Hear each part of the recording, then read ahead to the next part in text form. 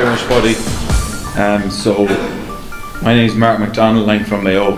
I graduated from GMIT in 2009 with an honours degree in applied biology and biopharmaceutical science. Joanne and Imelda spoke a lot about their honours degree, masters and certificates and all the extracurricular activities. I only have the one degree, but I jumped straight into work.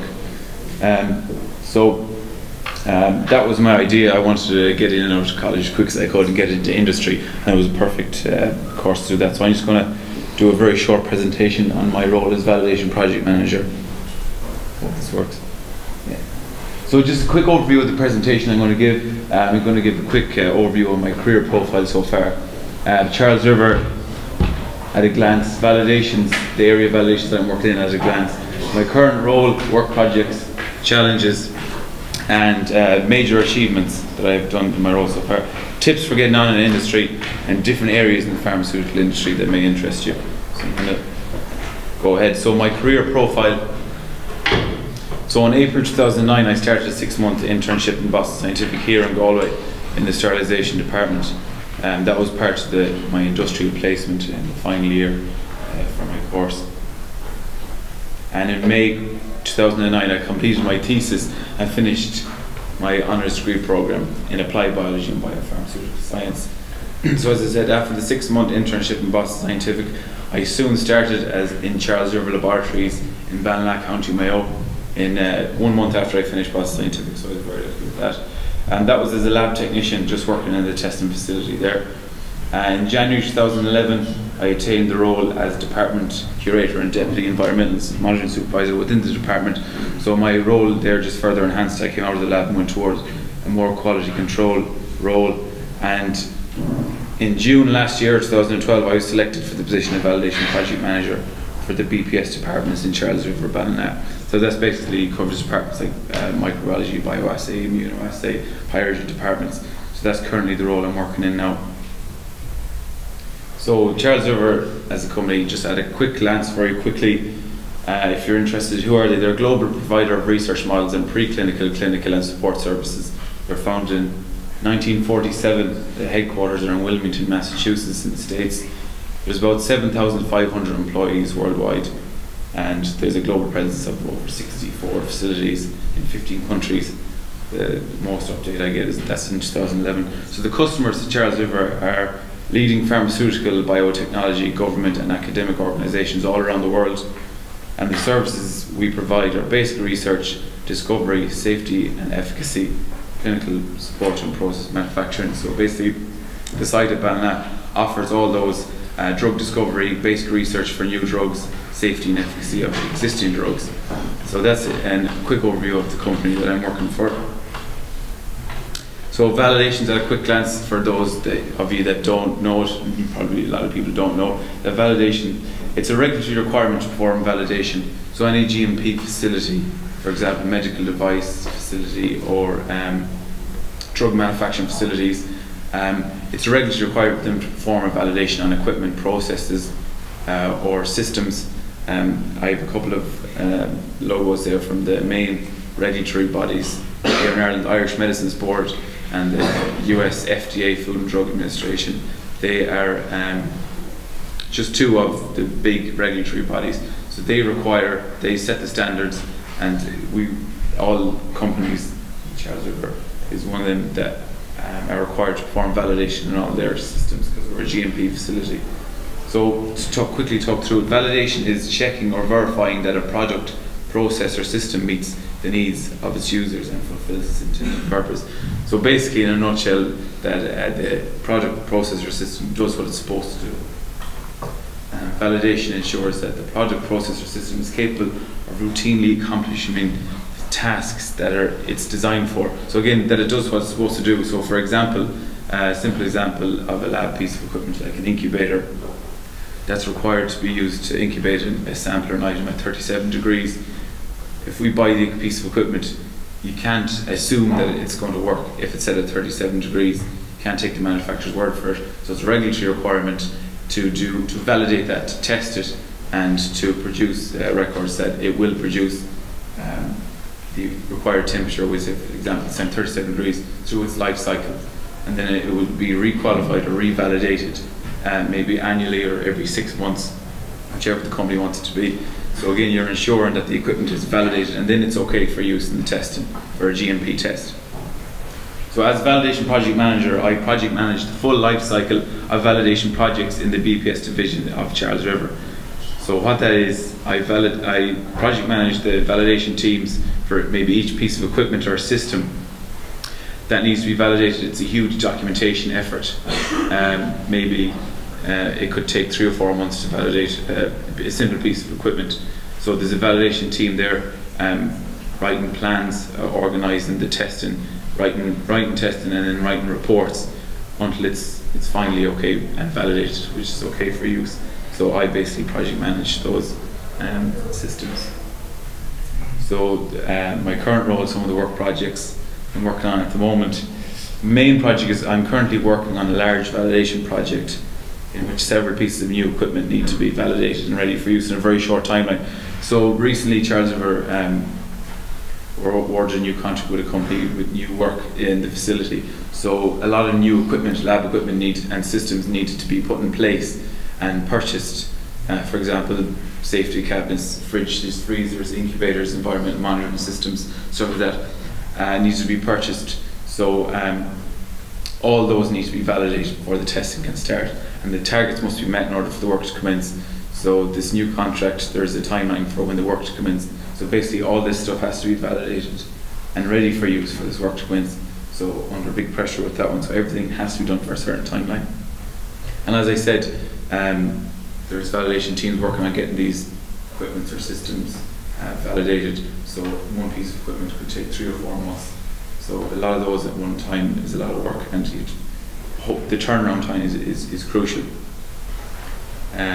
Side project I'm working on at the moment is just identifying areas of possible improvements within the validations department and using Six Sigma tools to reduce inefficiencies. So in most companies, they encourage employees to look for areas of improvement in a lot of pharmaceutical industries, and I assume in all the other sectors. Companies want areas of improvement and employees to identify those areas because they're the people working there. So that will probably always be a side project of that within the company. Companies often offer incentives like maybe iPods or vouchers and stuff like that, just to encourage employees to come up with ideas to reduce the times that they're doing something. Therefore it'll reduce cost, so it'll speed up the work. And I know a lot of pharmaceutical companies do that, always looking to improve the process, which is called lean manufacturing. You might have heard that before. So in my current role, some of the challenges I face on a day-to-day basis, the main one is people. Of course, in every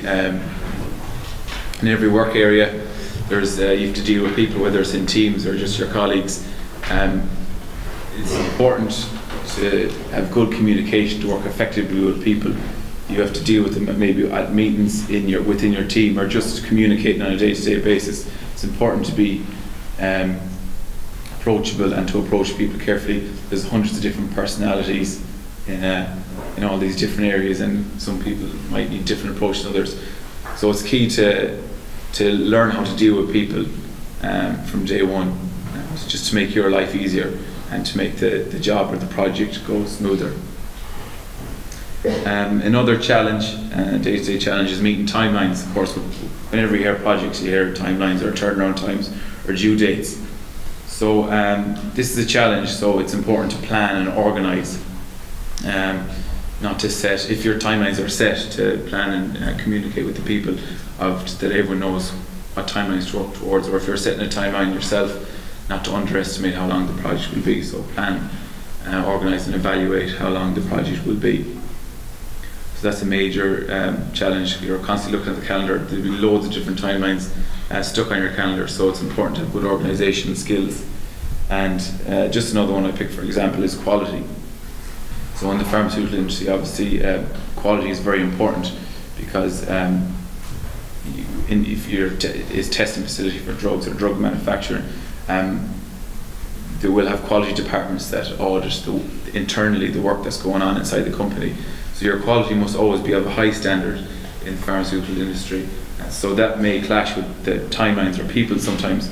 So if you're working towards timelines and under pressure, the quality must always remain high. So no matter how close that timeline is approaching, or if you're going over it, you can't drop the quality, because, as I said, the companies audit internally, and the quality must be high. If you're sending work to a client or a customer, quality must always stay high. So there are just 3 examples of some of the challenges on a day-to-day basis that I and most people face. So just major achievements. I just picked it one. I don't have too many more apart from turn up to work every day. In 2011, I won the Charles Silver Spotlight Award. It's just an award in the company for during my role as department curator in the quality control role in 2011. I received this award for implementing systems that resulted in a significant reduction in the number of equipment-related findings during quality audits. So basically, when I was in that role, there was a number of quality issues with the equipment. So I just looked at the problems there and communicated with the team that was working on it, and we reduced the number of findings by about 90%.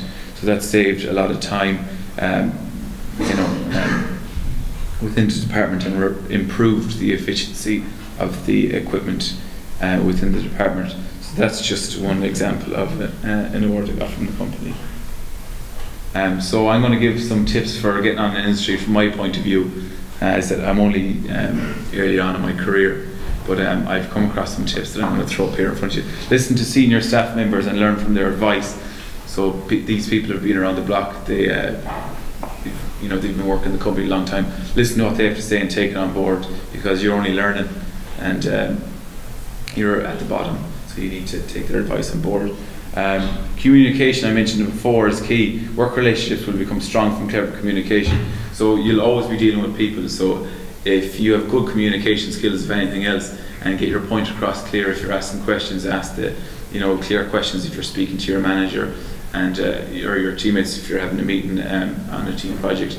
Communication is the most important. If you're very clear and your communication skills are good, people will listen more and be more approachable towards you. Embrace change, take opportunities, get as much training as possible. So in the pharmaceutical industry, there's lots of different areas. Get cross-trained as much as you can if you're going into the workplace, or if you're looking at the younger people looking towards the future of working. Just embrace change, take opportunities. Don't say no within reason. Especially if you're starting off early in your career, accept challenges and take a positive approach to work tasks. So things are thrown in front of you at work all the time, especially earlier on in your career, as I say, that you might like doing. Just accept and do as best you can. Just be positive about the task. Aim high in your department or area. If you aim high, and if good work ethic, as you can see, I started 3.5-4 years ago, and constantly moving forward. Just aim as high as you can. So the managers, the senior figures will see that inside the company. Maintain the standards you set yourself, which will gain respect from the colleagues. So don't drop your standards, which basically just means if you have a high quality work ethic, just maintain your standards and keep striving forward, and that will gain respect from others and take you seriously inside the company. I don't have much left. I'm going to speak briefly about the different areas of the pharmaceutical industry. It took me ages to do that. It's been a well-set presentation.